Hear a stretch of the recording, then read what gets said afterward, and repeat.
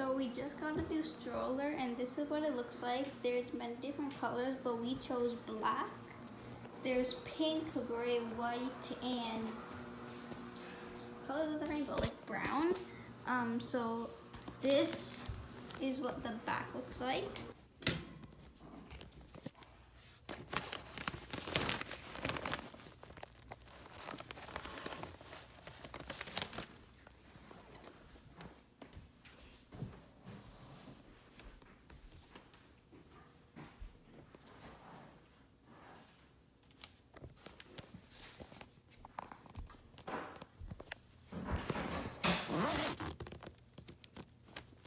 This is what the back looks like.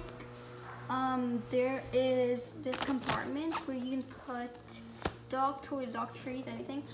But there's also this thing. You're probably wondering, what is it? If you unzip it, it's kind of hard because it sometimes gets stuck. But if you unzip it,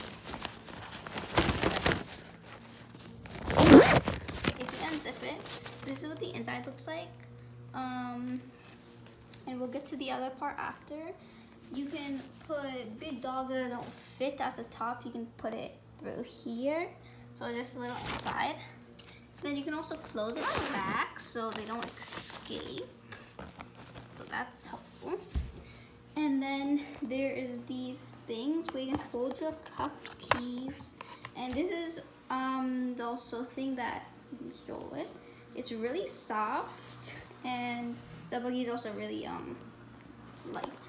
So this is the front. Over here is the upper area. If it's raining, you can put this on so that your dog doesn't get wet. If it's sunny, you can take it off, and this is what it looks like. But if it's too hot or you want to see your dog and it doesn't have much room, you can unzip this and you can put it to the back, or you can put it to the front. I like putting it to the back though. The front is a lot smaller, but this is what it looks like for mini puppies, like newborns and stuff. It's really cute. And then you can also unzip it back. This is what the bottom looks like. It's much bigger,